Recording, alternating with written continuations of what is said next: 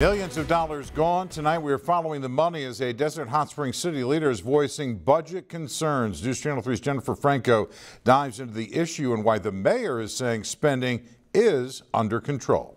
A potential budget crisis is brewing in Desert Hot Springs. Councilmember Russell Betts is raising the issue on the heels of their most recent meeting. In simple terms, we're burning through our savings account to try and make ends meet. Betts was the only dissenting vote Tuesday night, opposing the approval of the 2024-2025 fiscal year budget adjustments. He believes the public should have been given more time to weigh in. They've had less than 3 days to review this document.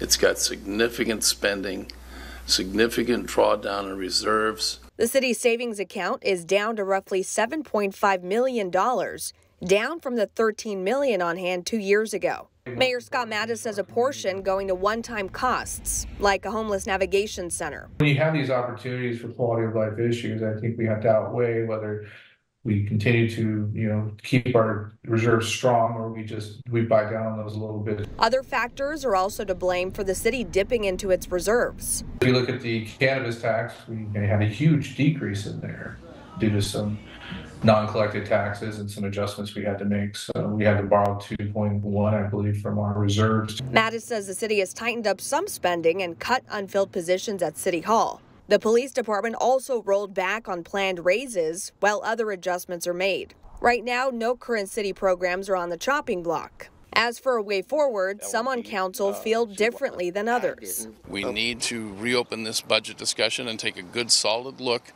at what our spending priorities are going in the future, involve the public in that. We have a long ways to go, but I believe our city staff has a good plan and they'll be presenting that plan sometime at the end of this year, first part of next year. In Desert Hot Springs, Jennifer Franco, News Channel 3.